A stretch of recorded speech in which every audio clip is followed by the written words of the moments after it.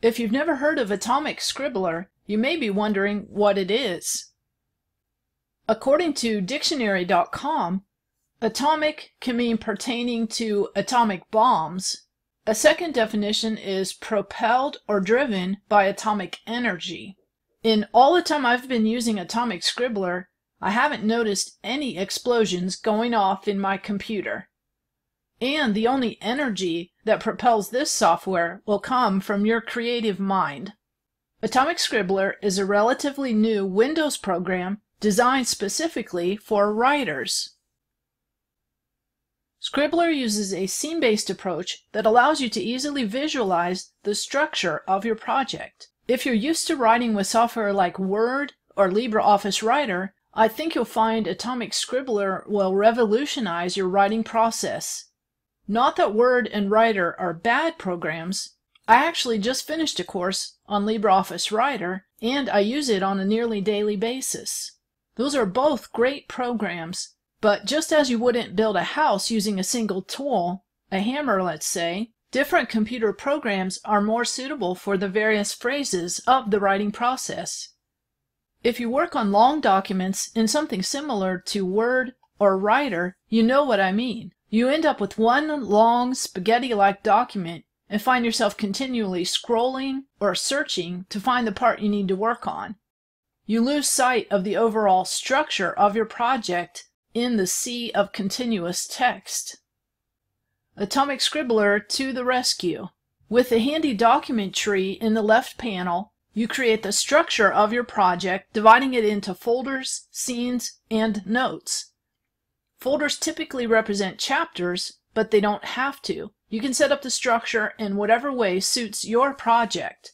If you decide a scene would work better in a different chapter, or maybe your chapters need rearranged, all you have to do is drag and drop to reorder them.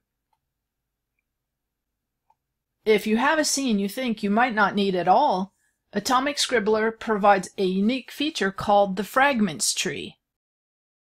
Just right-click the scene and select Move to Fragments. The Fragments tree allows you to retain that content and possibly reinsert it back into your document at a later time. There's also a research tree where you can store reference material related to your project. Atomic Scribbler contains a word processor with basic formatting capabilities and spell checking. The program imports and exports 5 different document types, including Word's Doc and DocX formats. I guess I don't need to explain everything about Atomic Scribbler in this introductory video. That's what the course is for. Let me just add 2 things. Atomic Scribbler itself is free. This Windows software isn't limited in any way. You won't be nagged to upgrade to a paid version to get all its features. There is currently one paid add-on called SmartEdit. This add-on gives you self-editing capabilities along the lines of online tools like Grammarly, except that it works right inside Atomic Scribbler. There's no need to copy your text to a website or another program. You can run the 15 checks SmartEdit currently provides right in Atomic Scribbler.